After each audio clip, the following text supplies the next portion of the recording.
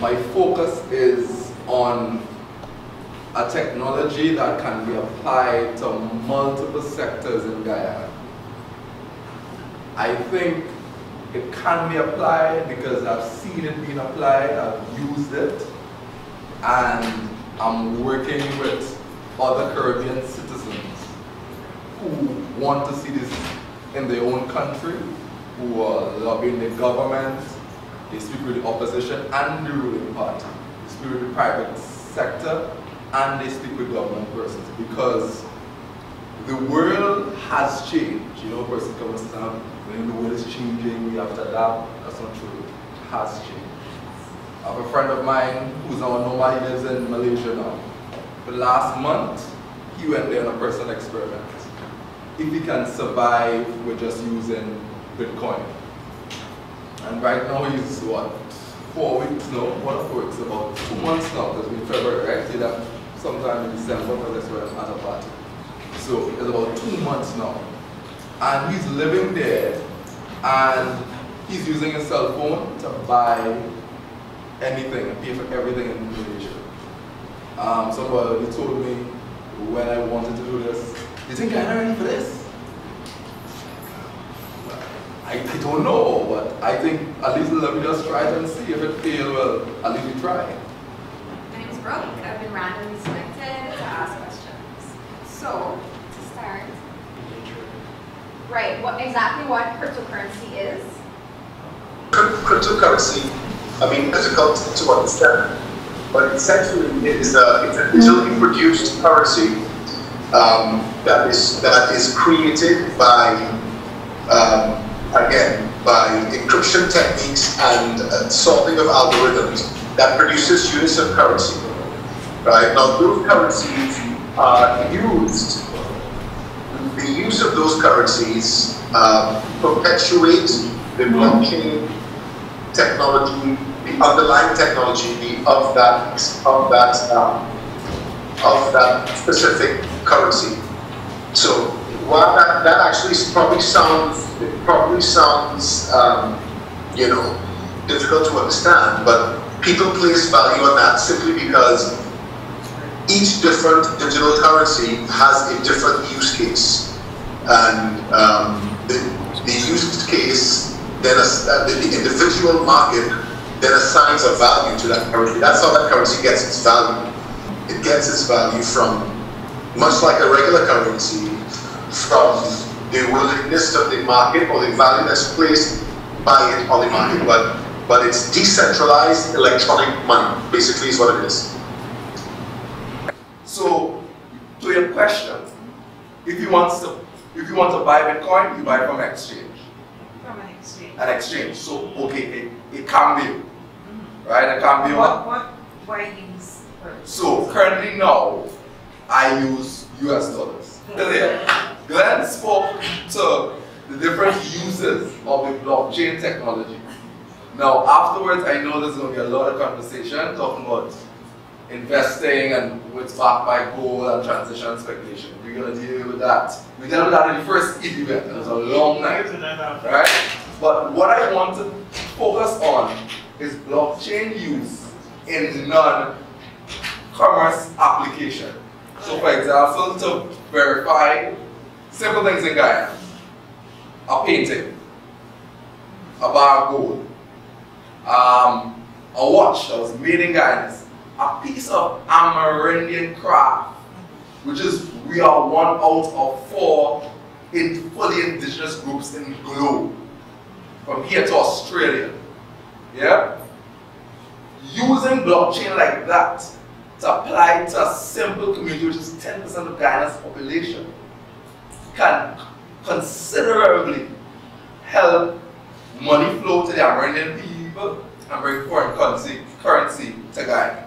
Yeah, just using blockchain the same way of how we encrypt the different coins. We encrypt, let's say, a handcrafted bag, and we tag it and we register the government registry. So one of my focus is actually that. Because just a minute. Because we can go on and on seeing the speculation, seeing the hustle. You know, this gentleman's company. he has e-cabs, right? That is simple, because Guyana arguably has one of the best taxi service in the Caribbean, right? You could call a taxi and get it. And when it comes now, the issue there, and don't worry, I wasn't set up, I planned that, is when you want a taxi service, it will give you it as 500. The other taxi service, 800. The other taxi service, X amount. So there's no digital record to ensure that for 5 kilometers, I pay X. Not X.5, not X.7, I pay X.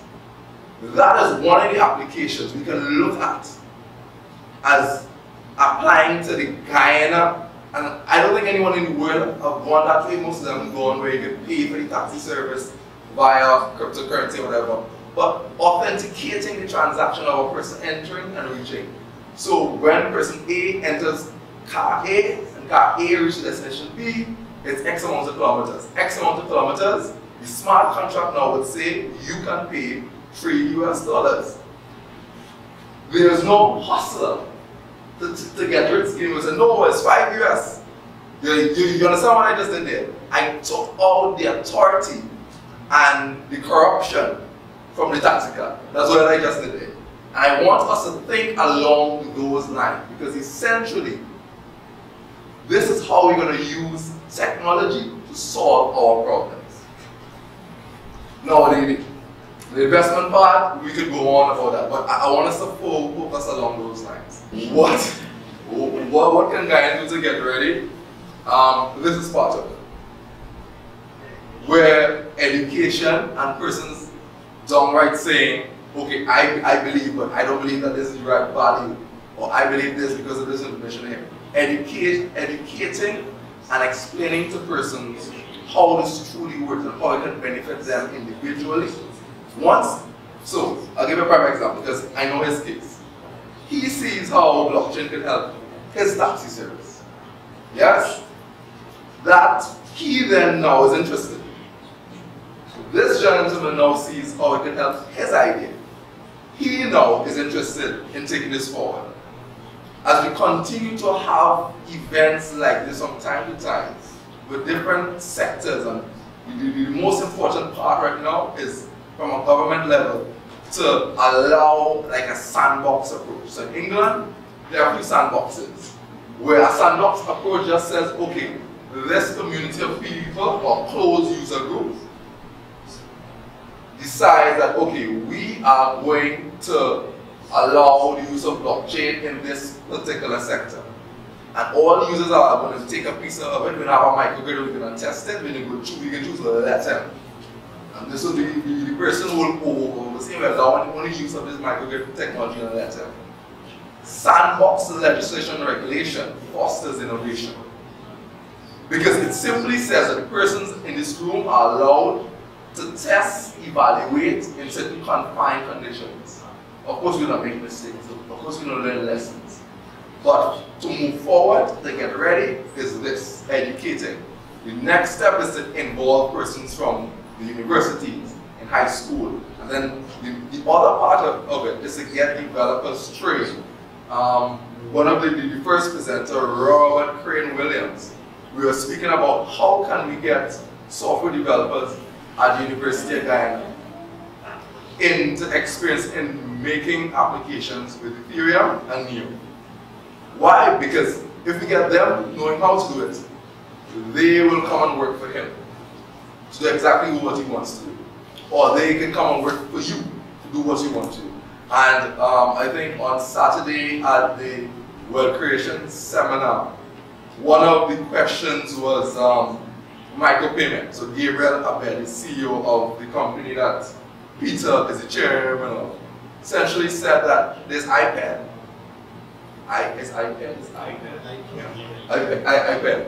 There's a microloan situation. That gentleman who spoke about he taking up $1,000 US, investing it, making on it, and then taking the money back out to replace his tools. If there was an organization set up in a sandbox environment, which means they have specific guidance and oversight from good regulators, saying, okay, you can operate this, you can only lend $1,000 Guyana dollars. Yeah? $1,000 Guyana dollars per week. And or you only 100 Guyana dollars in a very small environment.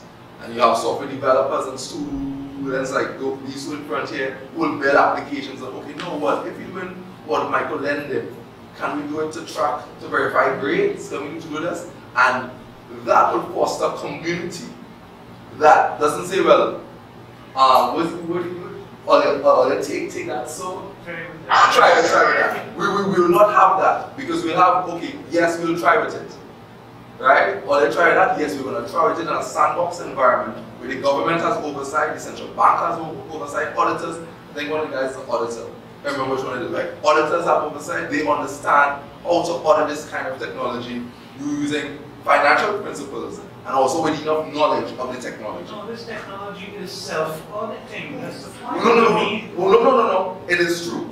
But what the US has realized based on, I think Peter mentioned it very crass, I would go was harsh, but based on powers that be, it needs to have a level of oversight. Now, before you talked to me some time ago, I was on that side. But I've decided that it may benefit for those who are regulators, right? There's no need for regulation because it is self-audited. But we need to have, even though there's no need for a regulator, I understand that.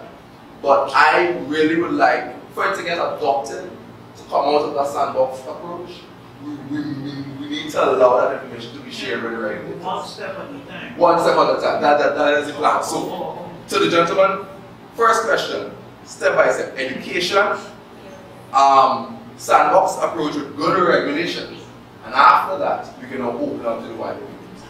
The second part of the question, I have some of the information, but I won't speak to it because of the level of subjectivity with the information. Because if it's up to me, honestly, in terms of investing, you get some money, get some developers who are good, expose them to some libraries and let them start building some stuff in Guyana. So in 6 months, see what you come up with.